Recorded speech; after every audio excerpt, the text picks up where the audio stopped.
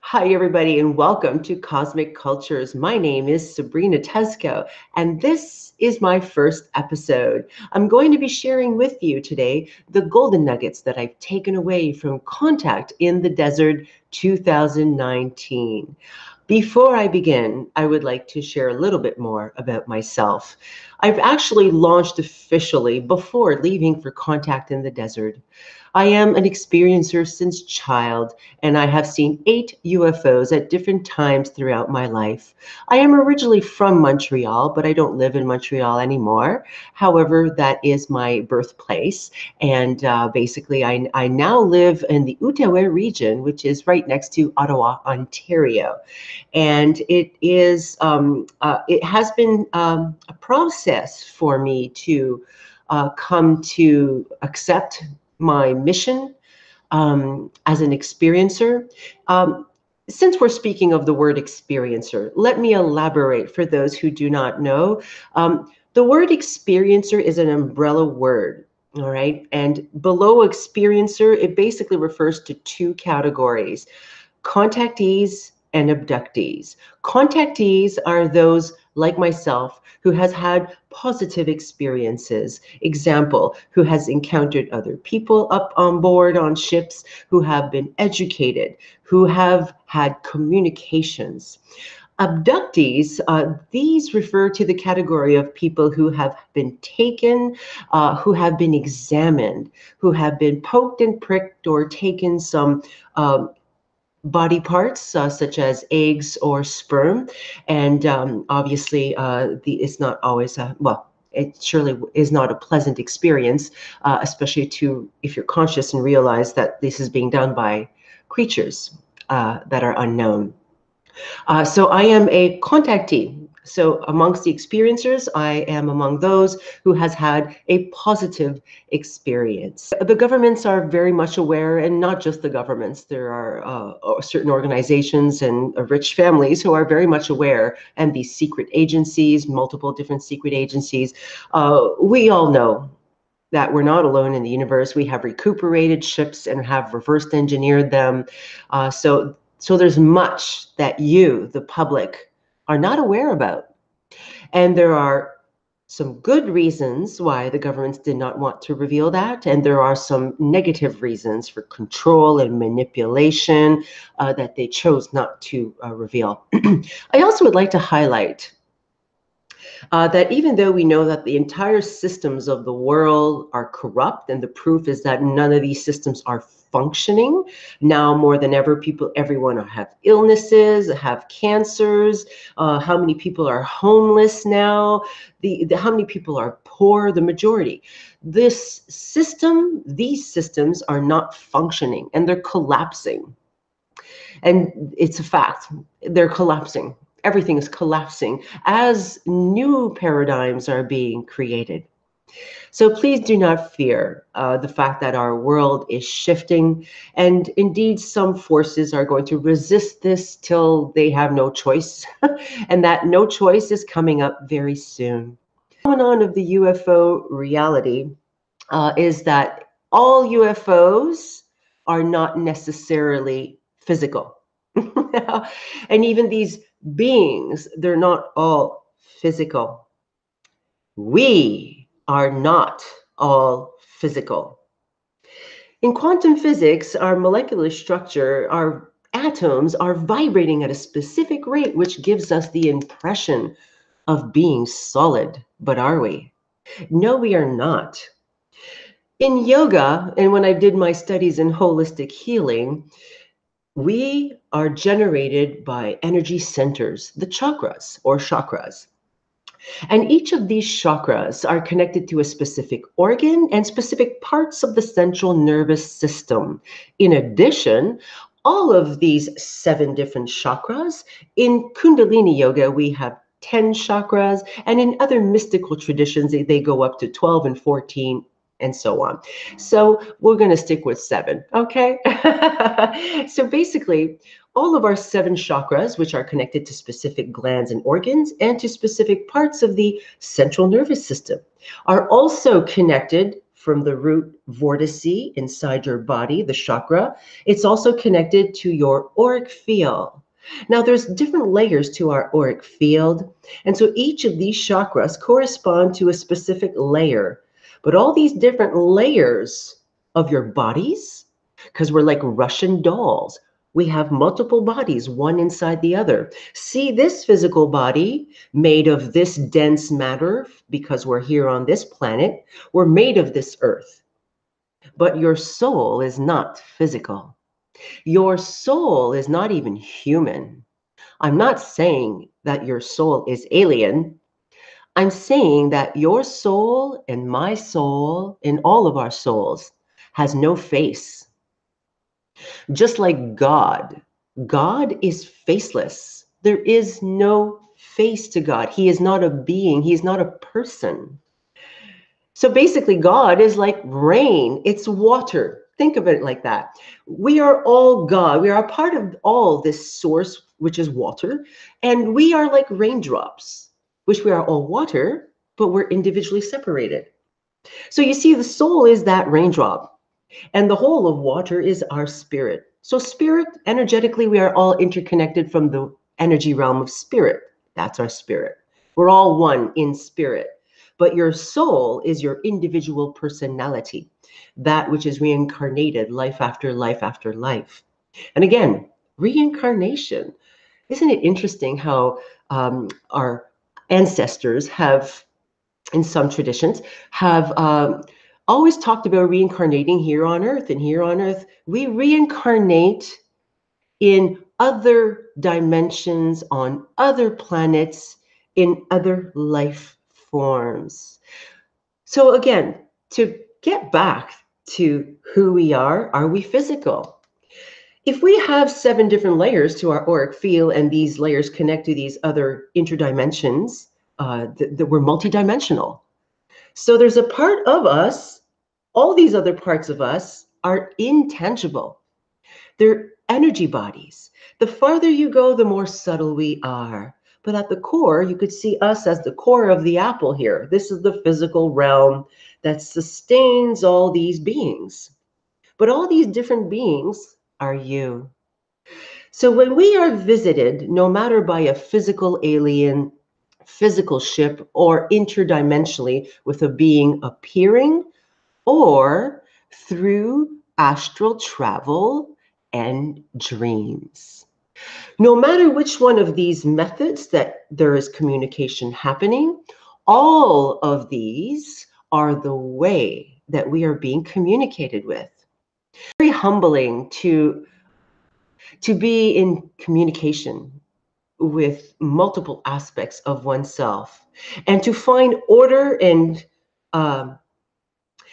ease at navigating this inner terrain, this inner landscape. It takes time, because my first astral travel, I was a kid, and I did not identify what happened as astral travel. It's only as a young woman, years after, that I have came to understand the definition and description of the experience itself. So I'm going to stop there. To go back to our chakras, are we physical beings? We are, and we are not. So when we are being communicated, or when ships are appearing, by the way, 50% of the time, ships that are appearing, we don't see them. They cloak themselves. They can make themselves invisible, and they can create clouds around them. They have these technologies that are thousands and millions of years ahead of us. Their intelligence of these high-minded individuals are thousands and millions of years ahead of us. We will never comprehend their way of being, and we will never comprehend their agendas. All different species, all have different agendas.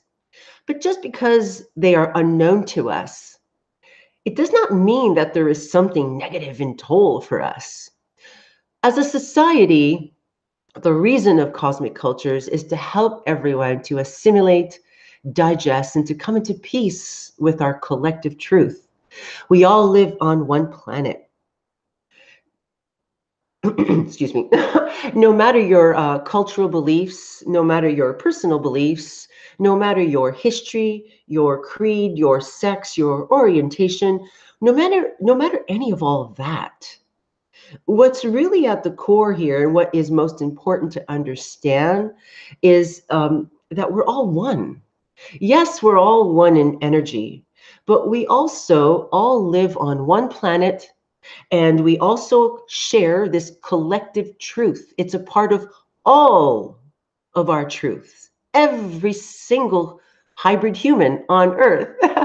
And I say hybrid human because, by the way, every single human on Earth now, we are all hybrids.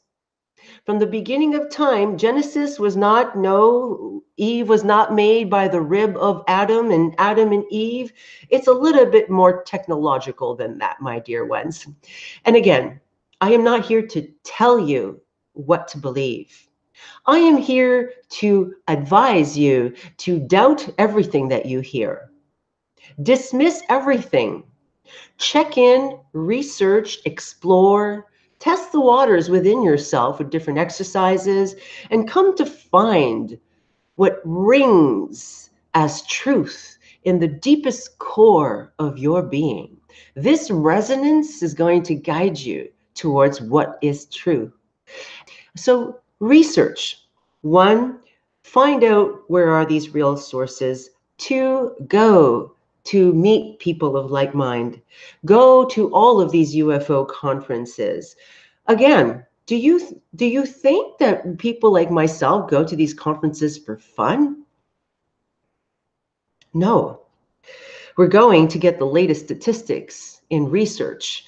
We're going to get information to connect with other people, and as well to meet like-minded individuals. Absolutely. You know, we are not a minority. It's not true that we are a minority, those of us who are aware. That was true many years ago, but it ain't truth anymore. 50% of Americans believe in UFOs and aliens. Do you get that? Now, that's only in the US, that statistic.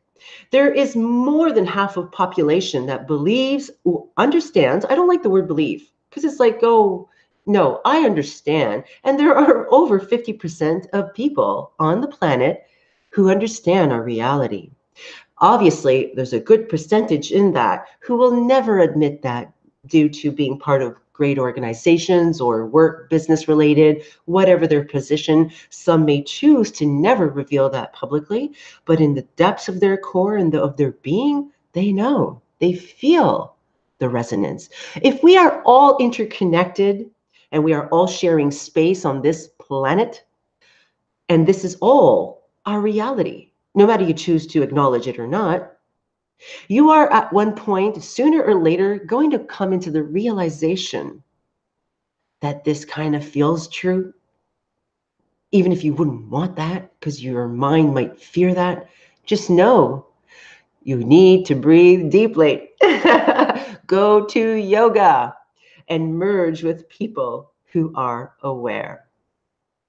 And so with that said, everyone, I think I'm going to now shift into my take from Contact in the Desert.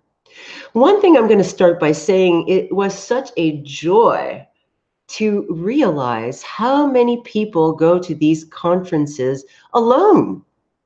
You see, if people feel the urge and impulse to go, and they're going alone, they're not like planning with friends, oh, hey, let's go out and let's go to this conference. It's not like that.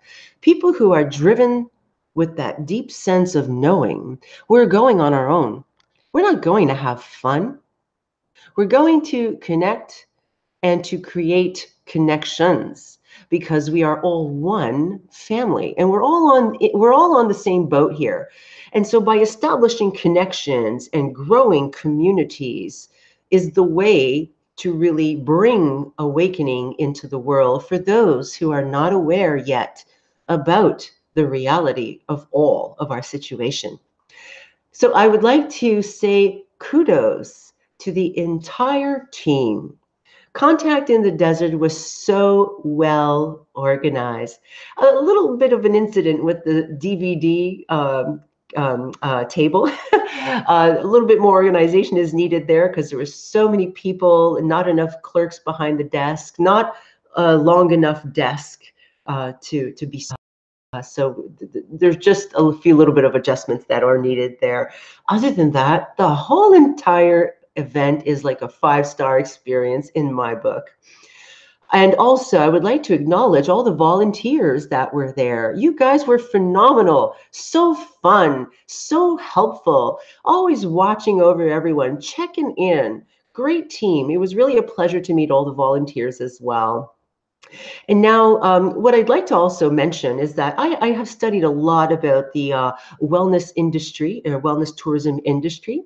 And last year or 2 years ago, I remember when here in Canada pot became legal, there was this new trend back 2 years ago where the new trend was people traveling for hemp retreats or stuff like that. I must say that if there was a statistic done on the UFO and alien phenomenon, the wellness tourism industry is going to realize that we are booming, like way more than that pot hemp phenomenon. If there would be people who would take the time to study these statistics in tourism, they will come to understand how there is immense growth in this department. So basically, just wanted to mention that because I find it really remarkable because within the global wellness tourism industry, more and more for the past, I would say about 10 years, they've been noticing that more people, wellness is the number one in the tourism industry. People are traveling more and more and more for wellness retreats, detoxifying retreats, reconnecting with nature. And one of the statistics done amongst the wellness retreats is that people are traveling alone again. So if you're traveling to go to a group retreat, you're meeting a group. So you're traveling alone. So more and more now, we are seeing people always traveling alone. I find that fantastic because when I was younger and when I was a young girl, I remember people always needed to have friends or connect with people or needed their circle to do something. Oh, well, I had this in mind, but since I'm alone, oh, I'm not going to go. Well, you see, this mentality still exists today.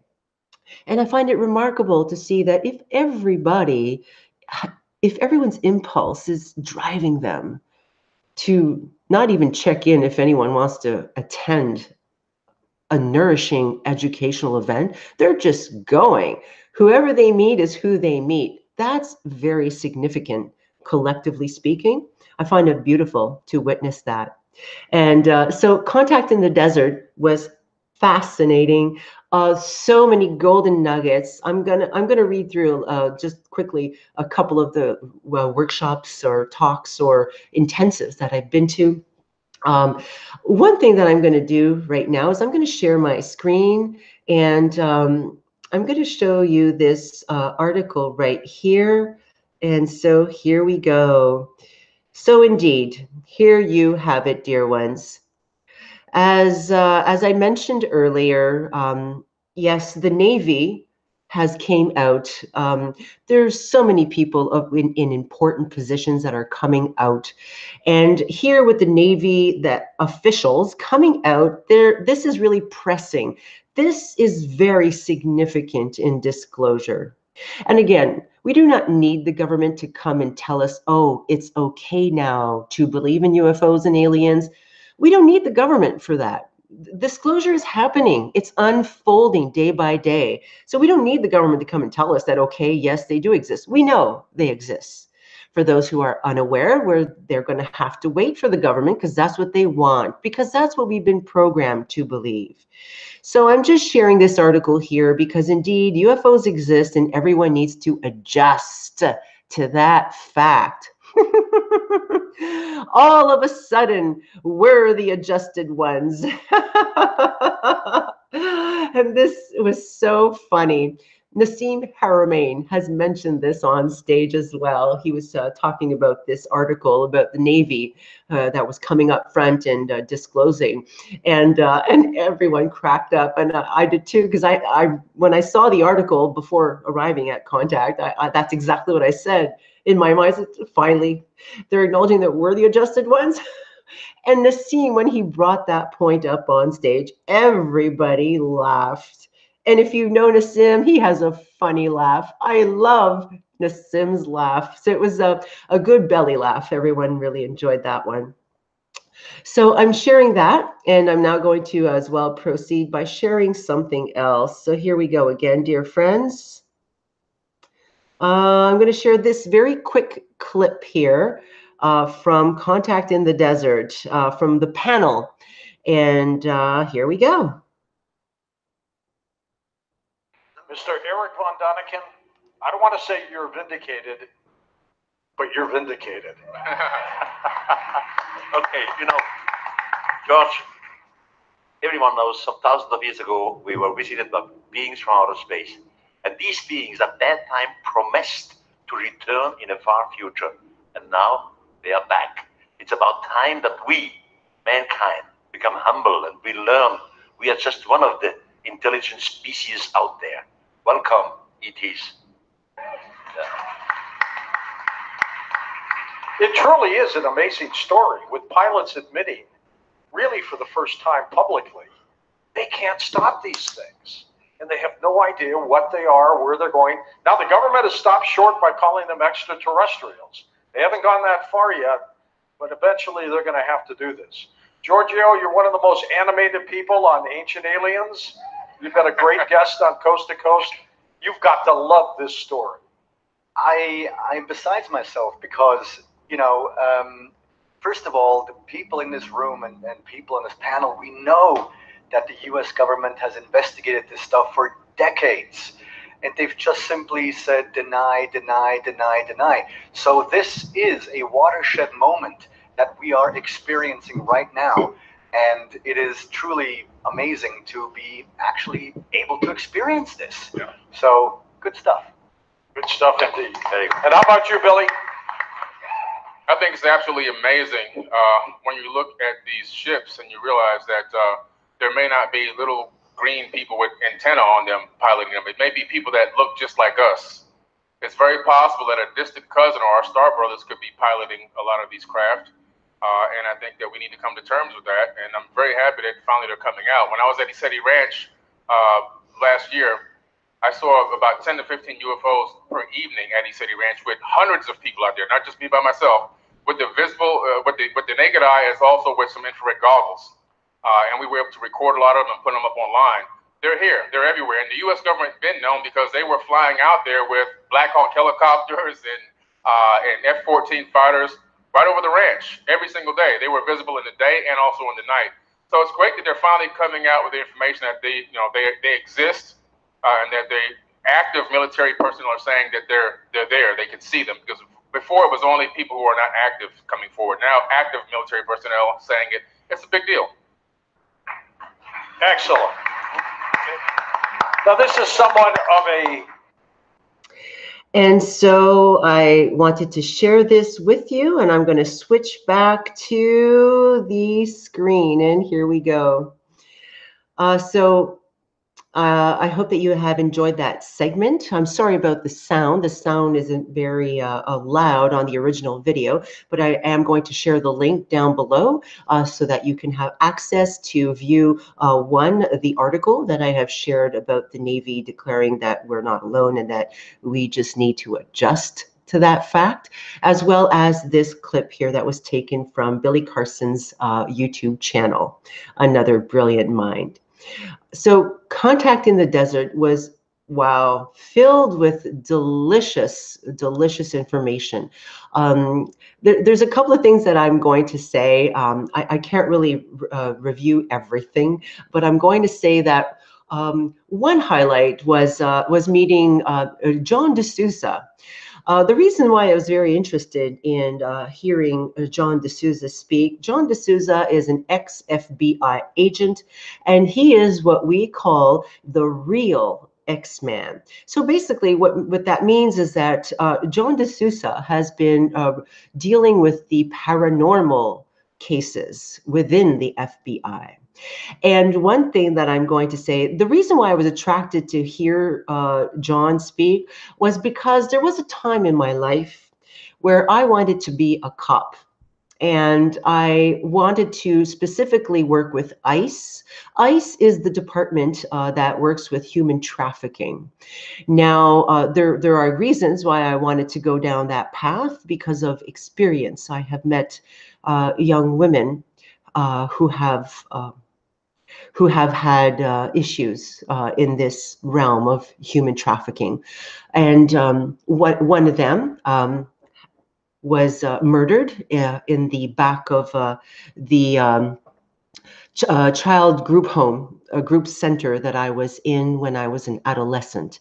I won't get into the details, but I will one day share about this story in one of my episodes, because out of darkness comes light. And that was a very symbolic moment that marked me deeply, obviously. So for these reasons and others, which I won't mention now, I wanted to become a cop, not because I want to work in the cities. I didn't want to be a regular cop. I wanted to be undercover. I wanted to work to cease the vicious cycle of human trafficking. And what I have learned by investigating and speaking with senior inspectors, teachers, senior detectives, and bless their hearts and soul, and this is many years ago, I don't even remember their names, but bless them. They were very honest with me. And I've done a couple of months research and called many different places where they train people. Anyways, so they were very honest with me. And what a shock that was, because at first I thought, well, are you joking? No, this can't be real. These people, and who did not know one another, 3 different sources, they were all acknowledging that this is a vicious cycle and that the human trafficking arena is actually built upon and supported and protected by what's going on inside, and that it's a never-ending circle. I was deeply stirred and troubled by that. So hence, in a nutshell, I chose not to go down that path, because obviously if I was going down that path, it was to make significant improvement in the world and to better the world. And if there's nothing that can be done because it's controlled from the inside, well, I'm not going to go down that path for sure. There's no point to, if it's being protected, to remain this way. So for that reason, John Desouza, thank you. It was very enlightening to listen to you speak. And there was lots of great points that he has risen, but I'm just going to share one thing. It was really beautiful to see. Well, beautiful. It was really inspiring to see that the FBI do not blacken out information on their documents. You know how the government and NASA and other secret organizations, they keep all these files and all these documents, but how many documents? 75 to 80% of the words are all blackened out. Like, we got these tons of rows filled with files, filled with documents, everything 80% blackened out. Oh no, that doesn't look suspicious. Why in the world keep all these documents with all these blackened out information, which obviously does look suspicious? Why hold on to it with a couple of words here, a couple of letters here, and a couple of numbers there? It doesn't say anything. Why not just shred the document, burn it, do something? But there's so many files and so many rows of these documents that are all blackened out. I found it very intriguing to see that the FBI doesn't blacken out their information. I actually took a picture of that, and he was very generous to share a link, which directs us directly to the FBI vault to see more documents in regards to the fact that we're not alone in the universe. And this is an ex-FBI agent. So that was very inspiring to hear him share this information. Another highlight, indeed, well, the main course. For me, personally, I was really aiming there to go and meet Nassim. There's been a process. I've been wanting to reach out to Nassim and have tried to, but he's very busy and travels a lot. Meeting Nassim and hearing him speak and holding the Ark in my hand for 3 hours was transformational. It was such a revelation. It brought on so much deep, deep emotion. I felt contentment. I felt like I've landed home. And I'm not going to get into this because when I'm saying this refers to my project that I've been working on for 19 years. So when I held the technology of the Arc crystal, I was like, oh my God, definitely. These two projects go hand in hand, speaking about mine and Nassim's. Nassim is inspiring so many people out there in the world. And so many people have great, great philanthropic projects and sustainable ideas for sustainable living and free zero-point energy technologies and ways to cure, such as Emery Smith. I'm going to speak about Emery in a moment. But Nassim is really such a treasure. He is such a humble man and so centered in his heart. It is such a joy to be in his presence again. I say again because I'm just being playful here. Nassim definitely feels very familiar to me, but this is a personal story, so I won't get into it. Nassim is loved by many people for many reasons.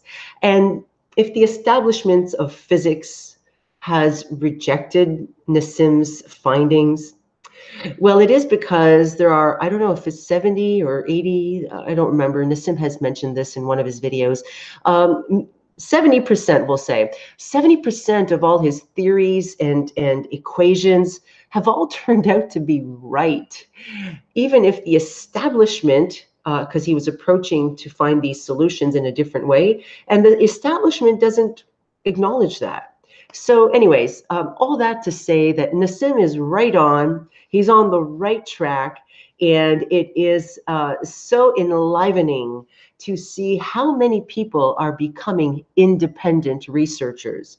Many experts in many various fields are all choosing to become independent with their research and studies.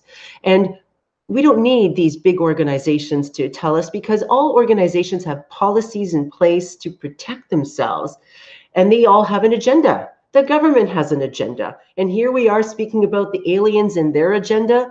Everyone has a secret agenda. The police has their secret agenda, the military, the scientific community, the medical community, the pharmaceutical community, even our grocery, our food, even in the process of making our food and how animals are treated. Oh, there is so many hidden agendas. So we need to embrace the fact that we are definitely moving forward. If you don't know who Nassim Haramein is, research his name, go on YouTube, watch his videos. Nassim Haramein, he's amazing. I'm going to put a link down below for you to discover his website, Resonance Is. So with that said, I'm now going to jump into speaking about Emery Smith. Emery Smith is an exceptional person. He indeed was a part of the military, and he also is the gentleman that has done the sample tissue analysis on the Atacama being with Stephen Greer. So for this serious documentary, he was the one who did the tissue sampling. There wasn't an autopsy done. It was just tissue sampling. Emery has a long background in laboratory work, in finding all kinds of cures, of working different types of technologies, all which are advanced way beyond anything that all of us here can understand, because it's all of this technology comes from the aliens. It comes from the recuperated ships that the military has recuperated at multiple occasions. We have reversed engineered these ships. There is no questioning why in 100 years our civilization has boomed like never before. There is a motivation behind that, and the inspiration comes from the alien phenomenon, comes from these crafts. So there's a lot that's being said about this online. I'm not going to get into it, but I just wanted to share a little bit more about Emery Smith. I'm certain that many of you have seen the television show Stargate. You can choose to take this or reject this, whatever, it's okay. We are traveling already around the galaxy. We do have stargates, more than one, here on Earth. And there are secret programs within the military, which military personnel are not even aware. They think that they know everything, but there are different levels of security and departments. And Emery Smith is the real deal. What I mean is Emery Smith has passed through these stargates and has stepped foot on other planets. He wants to heal every single illness, every single cancer, every person on the planet, no matter which country you live in. Emery Smith has declared that he wants to heal every person for free. So, believe it or not, that's up to you. I'm just inviting you to research in order for you to find more information about this. And with that said, I'm now going to share a little bit more here. I have my document out. What I also found extremely interesting is that I also went to a talk with Russell Targ, who basically he was talking about third eye spies and the true story of the CIA and psychic spying. Well, it was really interesting to hear his story because again, if we're talking about the FBI, about the CIA, about these underground secret programs with the military, now look at in the newspaper, the article with the Navy coming out. All these important people in all these important positions are all coming forward to tell their truth, which happens to be all of our collective truth. And still today, people are resisting? No, they're not. Like I said earlier, there's more than 50% of people who understand that we're not alone in the universe. We are no longer a minority. If you believe that, it's false, and that is falling off. Come and welcome. Step your foot into this new paradigm. So it's really fascinating. I'm going to share a little bit more information as well, such as another wonderful conference that I've been to is, let me see, where are you? Communication with Non-Human Intelligences. What are they trying to tell us, with Kathleen Marden? Kathleen Marden is the niece of Benny and Barney Hill. And being that I am an experiencer, I indeed was interested in going to listen to her talk. And it's very inspiring to see how many people are experiencers. I've heard of Kathleen's story before, her work, but I wasn't aware that she too was an experiencer. So I urge you, everyone, to research her name, Kathleen Marden. She is in charge of the ERT, which is the Experiencer Research Team with MUFON, and she's a lovely lady. I also returned again to meet with Mary Rodwell. I met Mary Rodwell in Montreal in 2006, 2007, 2005. I've seen her more than once, actually. In Montreal, we don't have alien conferences, but the Integral Institute of Human Sciences, the Spiritual Science Foundation, I believe, they create annual conferences that integrate spirituality, science, consciousness, and folks from the ET phenomenon. And so that is where I have met Mary Rodwell, as well as where I encountered Stephen Greer and Sean David Morton, as well as James Gilliland, as well as Albert Weber. So anyways, I'm naming a few, but there's a lot more, as well as J.J. Hurtak and Desiree Hurtak. I've met these people in these conferences because I've been attending those conferences in Montreal. I believe they're still ongoing. It's been over 20 years now. So anyways, to return back to these wonderful conferences, another great one, which was with Michael Sala, Traversable Wormholes, Stargates, and the Secret Programs. So basically, he was indeed acknowledging that Emery Smith is the real deal, and Emery had all his certificates and diplomas and military papers, and all documents are there, and photos, and so he is the real deal. Michael Sala is such a in-depth person. I very much enjoy all of his material that he is sharing. I urge you, everyone, to please do research online. Find out the truth for yourself. Don't believe what I'm telling you. Just allow your curiosity to be stirred and go out, seek the answers, and do yourself a favor. Watch Ancient Aliens at least once a day. Start thinking about how is it that you can implement this into your children's education. It's their future. They're going to be living in space. They're going to be on Mars. They can choose to live here too. However, we are going to be facing some destruction, and the population is going to be greatly minimized here. Then we need to come at peace with that. So unless we're going underground, and that will be saved for another episode, there are countless communities underground. We are co-living this planet with other beings. And they are in Antarctica, they are under the oceans, they are inside mountains, and that is just a fact. Adjust. Do your research, folks. And again, if you have any questions, I invite you to please send me an email. I'll be more than happy to direct you to a list of videos for you to find out your own answers. I'm not going to give you answers. I'm just here to stir everyone's curiosity. So with that said, another great talk was hearing Michael Johnson speak about neuroscience and the interdimensional communication. So this is another big part of the UFO phenomenon that people are not really understanding. They're interdimensional. And how many people astral travel? When we dream, dear ones, see it like your cell phone when it's plugged in, it's recharging. When you're asleep, your body it's like, or think of a boat. You're sleeping, your body, the anchor is down. You're resting, you're in rest mode. But your soul navigates forever. Your soul never sleeps. And we're moving throughout different dimensions in different places in space. We are eternal.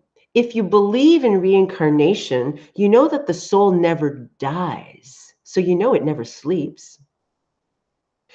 So if the body, if the brain is programmed to just remember 10, we could say 12%, 15%, imagine if we would remember everything.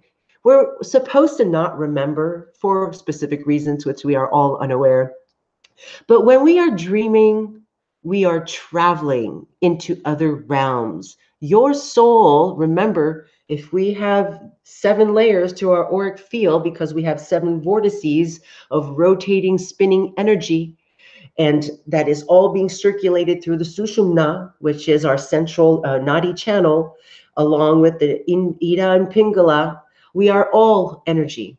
And so when you're sleeping, that soul, that one part, one of your people, one of who you are, is traveling into one of those 7 layers of dimensions or others.